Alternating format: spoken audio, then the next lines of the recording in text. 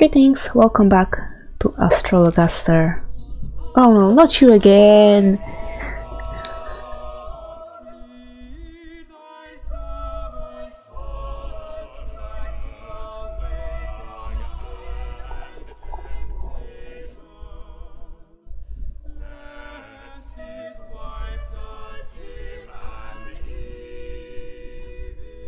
What? Okay, that's interesting. Hey, Blog. Fare you well? Most well indeed, and I will tell you why. The conquering cherub has lately returned home to England. Ah, this being the voyage you did invest in. Aye, and what a sound investment it was, for it has paid off most handsomely. The cherub's cargo of nutmeg and pepper will fetch a high price indeed. In sooth, as I recall, it was you who advised me on this investment, was it not? I thank ye heartily for it, sir. I am glad to have been of service, Blag.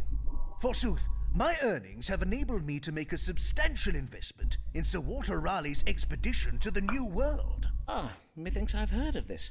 'Tis a quest to find the fabled lost city of gold, is it not? Or as the Spanish call it, El Dorado? The very same. For it is said that El Dorado does lie deep within the rainforests of the southern parts of the New World, hiding vast quantities of gold and precious jewels. Hence, what I would have you tell me is, exactly how rich can I expect to be made from my investment? Oh, I see. Not really. If I am to be made very rich, I am afeard that news of my fabulous wealth may cause some jealousy among the clergy. News travels fast around the diocese, and I think it wise to get ahead of it if I can. Then let us consult the stars. What will become of Thomas Blagg's investment in Sir Walter Raleigh's quest to find El Dorado? Okay, let's see. Black's in finances will bring him unhappiness. Black's business partners will be met with violence. No. The expedition will encounter foreigners who are stubborn, confident, and led by instinct. Yeah, that's true. There is cause for pessimism and a surprising reversal to save the lives of children. That makes no sense. God rewards exploration. Black will be able to leave his children a legacy of fine things. Now I'll go with A. I have ill tidings for you, Dean Blag. Raleigh and his men have been set upon by a tribe of angry New World natives. Angry natives? But surely the natives would greet us with much rejoicing. No? For do we not bring with us the gift of civilization? Would they not crave freedom from their tyrannical chieftains and cruel pagan gods? Well, it would seem these particular natives cannot be reasoned with, as they are led by instinct alone, and they will fight to the last man, as it is not in their nature to surrender with honor, as Christian men would. Truly? But... Alas, I am afeard that Raleigh shall be forced to abandon his search for El Dorado, and your investment will come to naught. I must own, sir, that I cannot share your uncharitable view of these savages. They may be heathens, but are they not still God's children? I will now take my leave, that you may engage in quiet reflection upon the spiritual dimensions of this question. Okay, and we'll see you later after you thank me. Mayhap I invest in tulip bulbs. I hear young merchants say such bulbs will one day replace silver as the new coin. What the hell is tulip bulb?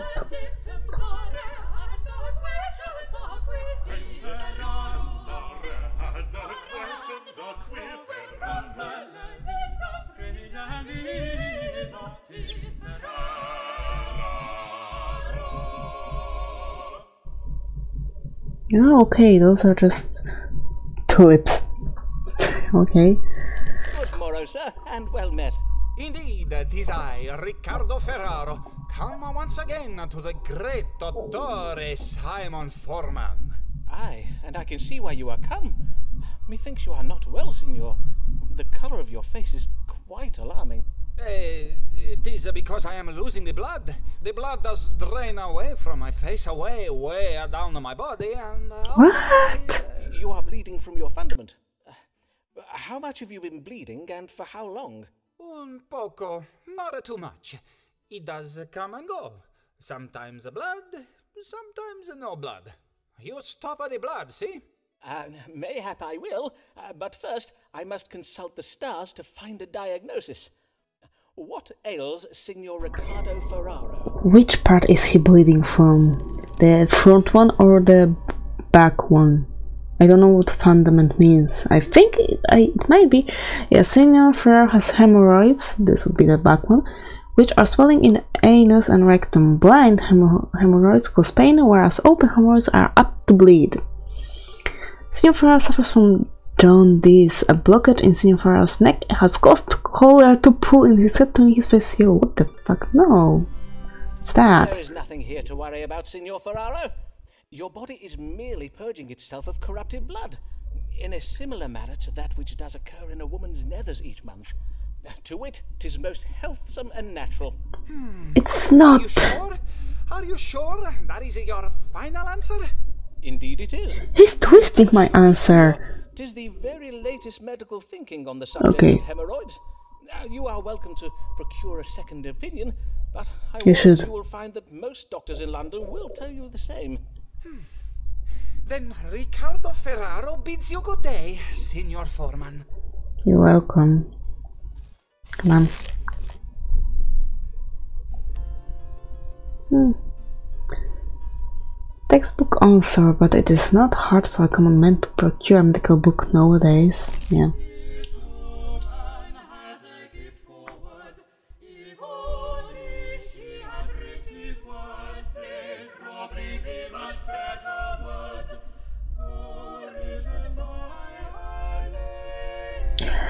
I forgot what times we were in. God damn it, she might not make it as a writer. You're querent, Signor Ferraro, scuttling away from me like a frightened rabbit. What have I ever done to upset the man? All I did was wish him buongiorno as I passed him at the door. Verily, Signor Ferraro's behaviour does sound full strange. But let us not think of him, but of the matter that brings you hither, Mistress Lanier. How do you fare? I fare most well, in the main. For you spoke true when you said my collaboration with Mr. S. Good. Tis going exceeding well. Verily, Dr. Foreman, I would be right content with my lot at present if it were not for the trouble I am come about this day. Pray, tell me of this trouble, madam. I am being prowled. What? Oftentimes in the night I see him following me home. Oh. One time methinks I even caught him looking at me through my window. I would have you tell me who this prowling man might be. Signor Ferraro? Very worrisome. Can you describe this man to me? Nay, for 'tis always at night that I spy him, and I have always been too frighted for my eyes to linger upon him very long. Then let us see what light the stars can shed upon the identity of this man who hides himself in darkness. Yeah, I'm pretty sure. Who is the man prowling Mistress Lanier? Yeah, I'm pretty sure it's Ferraro. The Prowler is a violent husband. What? The Prowler hopes for a reversal of the ill luck he has had with Mistress Lanier. He harbors a misguided hope that she will perform her wifely duties and resume intimate relations. What the fuck? That's strange. Mistress Lanier is suffering mental confusion owing to her religious beliefs. She also harbors an unjustified level of mistrust towards prospective romantic partners. The Pearl is a man of authority and a master of wit. Mistress Lanier considers him a friend. The Prowler harbors undeclared feelings for Mistress Lanier. Yeah, I think that's the right one. The star suggests that your Prowler is a man with a talent for wit. A man who secretly harbors amorous feelings towards you. Does that sound like anyone you know, madam? Dr. Foreman, I find your question most illogical. I cannot know of a man who harbours secret feelings for me, for indeed, if I were to know of them, the feelings would not be secret. Yes, well, let me put it another way. Your friend, Mr. S., is the keen-witted man who furtively admires you. He is your Prowler, madam. Mr. S. is my Prowler, you say? I bid you, sir, check the stars again. Is it not the most likely explanation, though, madam? I assure you there is nothing likely about the unique relationship betwixt me and Mr. S. Indeed, he has too much respect for my literary mind to use me so ill. For his is a noble intellect that allows him to soar above the baser instincts of lesser men. No, it doesn't look like that, really. If you will not What the hell? judge the stars again for me, I will bid you good day, Dr. Foreman. I think my letter will cool down again a bit. Yep. Hey. Hear ye, hear ye! Sir Walter Raleigh fails to find legendary treasures. Told ya! Rumours say next Raleigh voyage is to Pot of Gold at End of Rainbow. Hear ye! Reports have lately come in that Sir Walter Raleigh's expedition to the New World in search of El Dorado has been a colossal cluster fail. Despite Raleigh's assurances to the Queen that he would return with gold raided from the legendary city, it is said that Raleigh's ship bring back naught but potatoes. Experts predict Her Majesty's reaction to be somewhat tasty.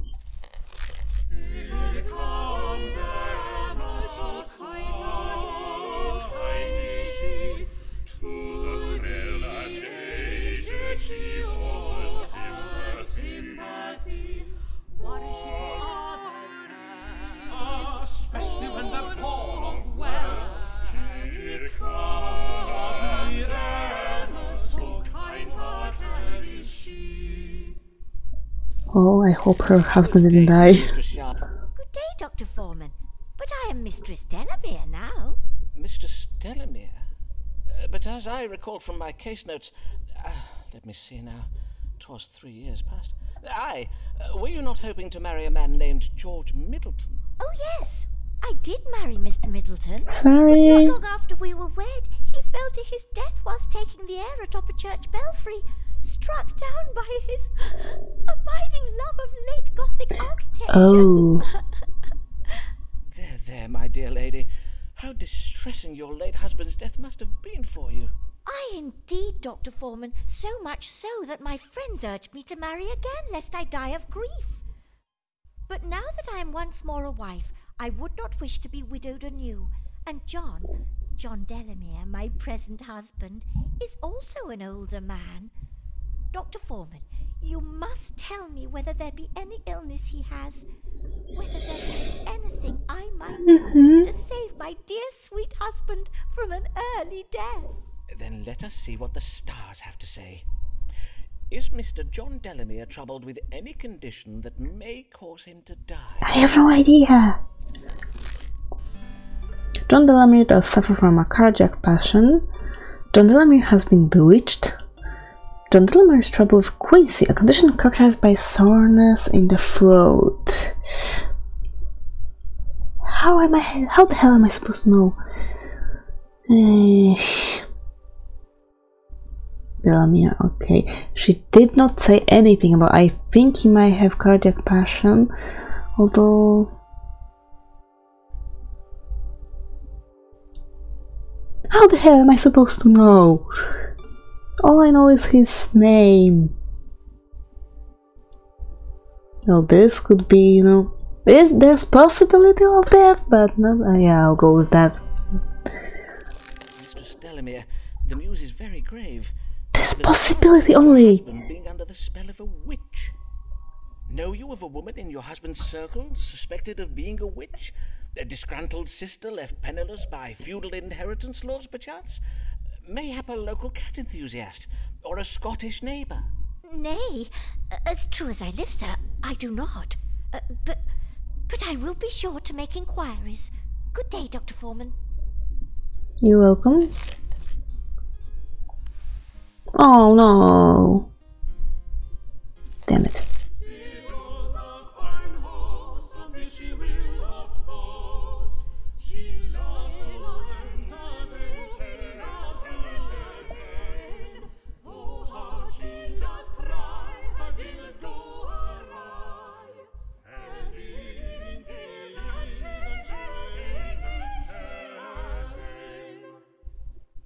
Good morrow, Mistress Fortescue. How may I help you this day? I did lately experience feelings of a most strange and disturbing nature, for which I desire an explanation. Okay, go on. Prithee describe these feelings to me, madam. When did they occur? Last eve, at a dinner party hosted by my dear friend Mistress Emma Delamere. All was well at first, but soon after my arrival I was stricken with a kind of madness. Madness, you say? Yes, moments during which I found myself overcome with feelings of mirth, laughing most immoderately at the dullest of remarks made by other guests. At other times I felt an unnatural fascination with the shape of the candelabra in the table's centrepiece. And all the while I was so ravenous with hunger, I quite absent-mindedly ate all the sweetmeats at my end of the table. I fear my rapaciousness did not escape the notice of guests seated beside me. Such an immoderate appetite is out of character for you, I take it. It could not have merely been occasioned by anxious passions? Why, nay, Dr. Foreman. Forsooth, I ought to have been very calm last eve, for I did spend the afternoon inhaling the fumes of an aromatic oil, a gift from my sweet husband, sent back from his explorations in the Near East. I did mention my husband, Captain Henry Fortescue, before, I think. He is a great friend of Sir Walter Raleigh. Oh, Henry and Sir Walter find the oil most relaxing, so he tells me. Yet you were not so very relaxed last eve, I take it. No, not in the least, for I fear a capricious spell was cast upon me. Over the course of the evening, I developed the strongest intuition that malignant forces were present in the room, and that I had been bewitched. Could it be true, Dr. Foreman? Might a witch have cast a spell on me? That is something we shall have to ask the stars, madam.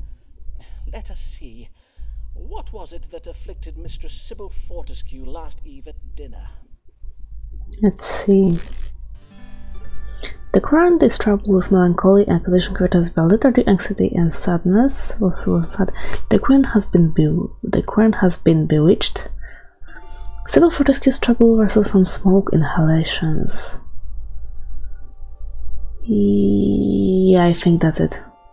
Come on, pick it up. Now, madam, the oil your husband sent you. This was the first time you did inhale its fumes, methinks. Yes, the shipment of gifts from my husband did only lately arrive. Then I think we have your answer. I have read some interesting tales of such oils and herbs of the Near East. 'Tis said they occasion certain temperaments, to wit, an excessive sanguinity, which will have caused the immoderate laughter and increased appetite.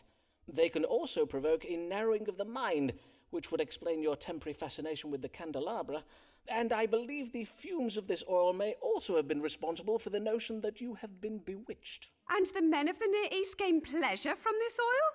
They would render themselves foolish on purpose? Aye, indeed. Foreigners have many strange customs and desires that we cannot hope to understand. How fascinating! I thank ye for this explanation, sir. Indeed, 'twill make for a most diverting tale with which to regale guests at my next dinner. God give you good morrow, Dr. Foreman. You're welcome. We're nearly there. The second level of recommendation. Oh no. No.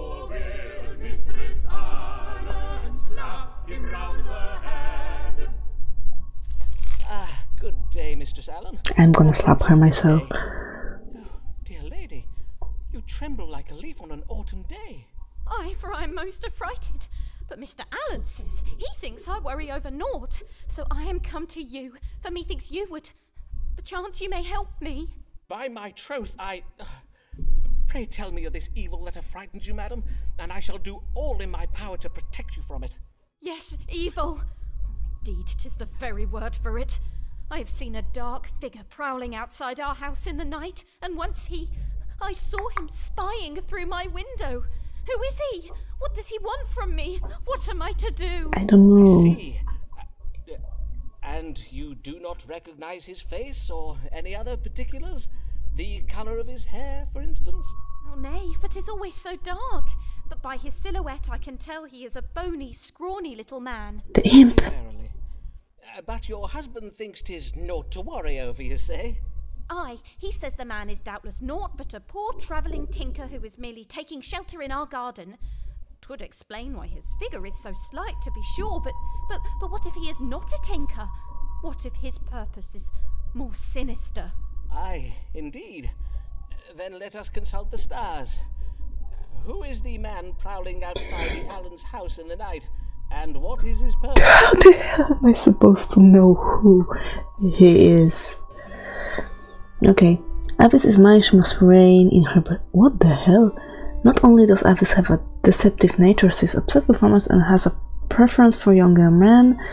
Avis risks being punished by God for her frequent comings and goings from her house. The Prowler is a mature, intelligent man who is like a secret enemy of the Alliance. The intimate relationship between Avis and I is changing. This represents sex. Of course it does. Okay. God's punishment, the current possessions. Wait, what does it mean? Rain in her behavior.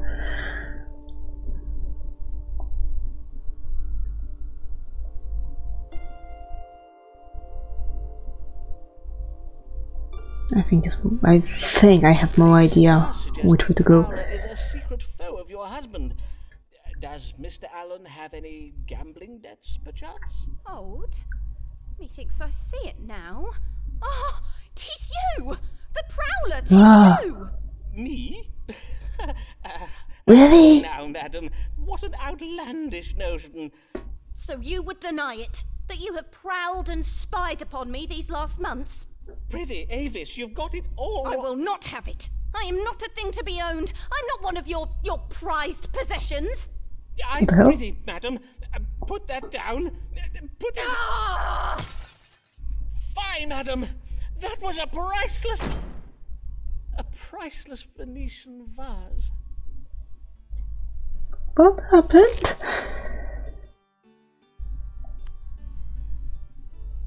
Okay. It was you.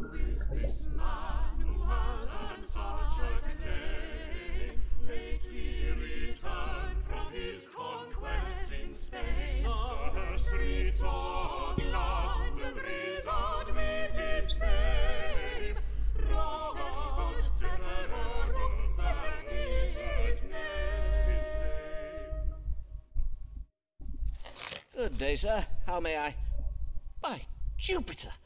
Can it be true? Robert Devereux, the Earl of Essex, Lord of Her Majesty's Privy Council, the hero of the Battle of Cadiz. Prithee, calm yourself, Sarah. Pray, treat me just as you would any other querate. Of course, as it pleases your lordship. But may I say, what a great privilege it is to...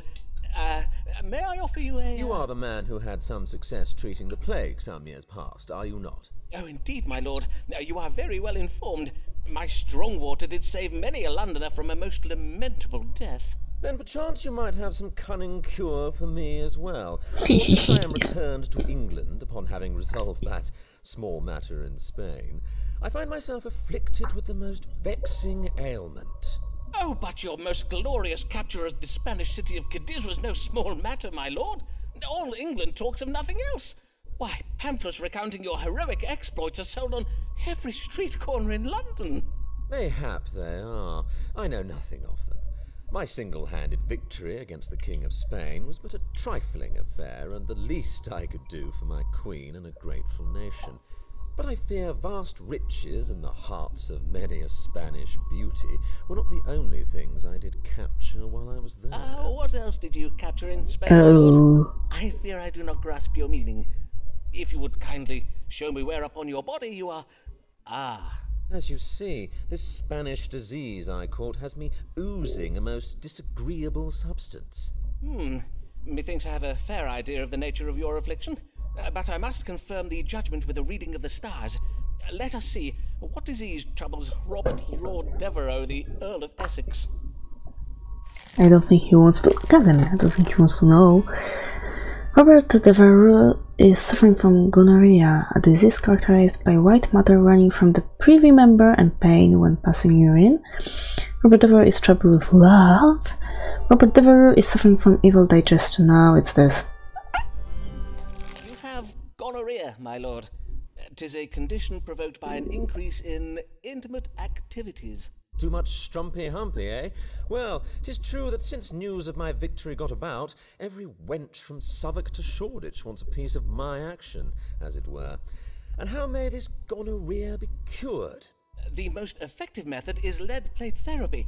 Usually this requires a man to lie in bed for many hours with a leaden plate positioned upon his privy parts, thus allowing the lead to impart its healing properties to the affected member.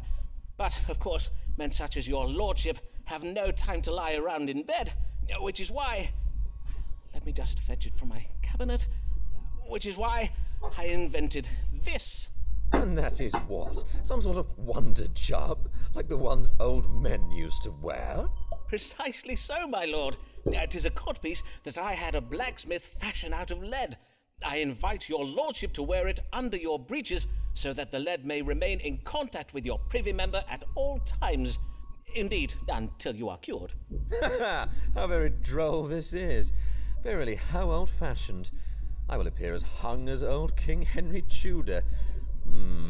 Mayhap I just wear it in my chambers. Good day. All the time. If you need anything at all, I am at your service. Of course you are. Was most pleased, and we are nearly got his letter of recommendation. Yes, I don't know you again.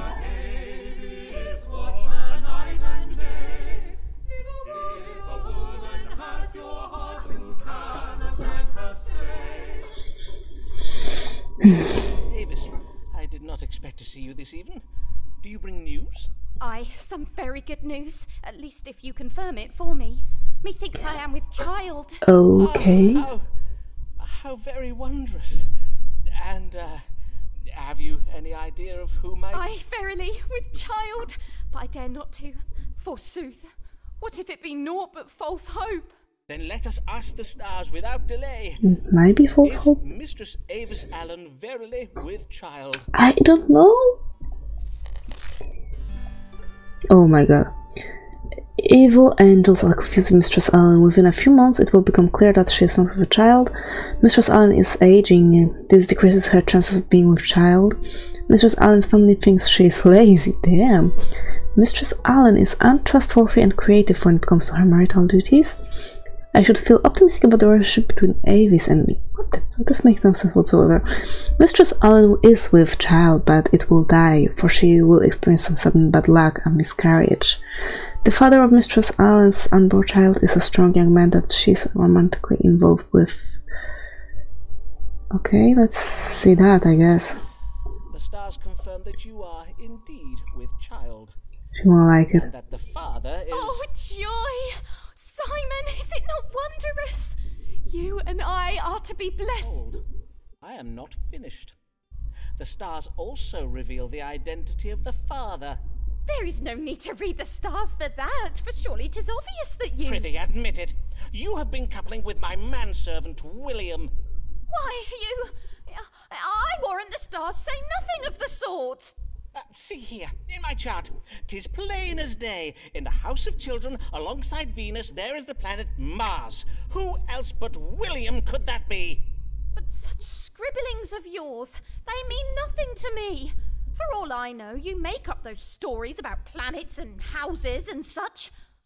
Why, verily, perchance you might draw up a new chart, Simon. One that tells of how the planet Avis is no longer in the House of Foreman. You would mock me, madam? You would make a jest of my... Oh, I see. Leaving now, are you? Then you do so. You leave. I bid you good day. I don't really need her anymore. She gave me the letter of recommendation already, so... But I still need one more case with her. Okay, but that's gonna be it for today. Thank you very much. Stay alive and see you soon.